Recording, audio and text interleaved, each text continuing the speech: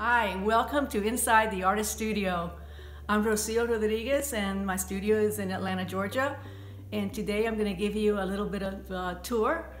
So I had a residency in Marfa, Texas in 2014, and I was there for 3 months.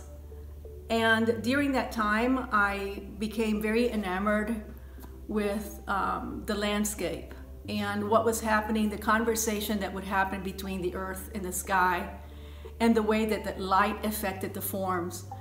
And I started doing a series of drawings when I was out there that very much talked about that talked about the transition of the light during the day, and bits and pieces of landscape would come into the picture, but they were still very abstract.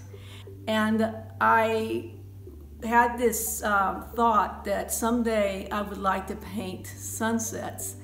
And for a contemporary painter, that is quite the challenge, given that sunsets are probably one of the most photographed images.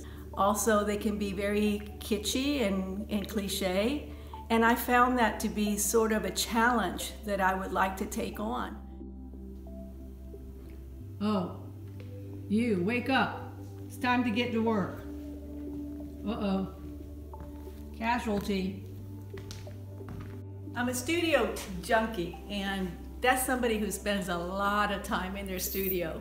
What happens is that I come in here to forget the world and then put what I feel into my artwork.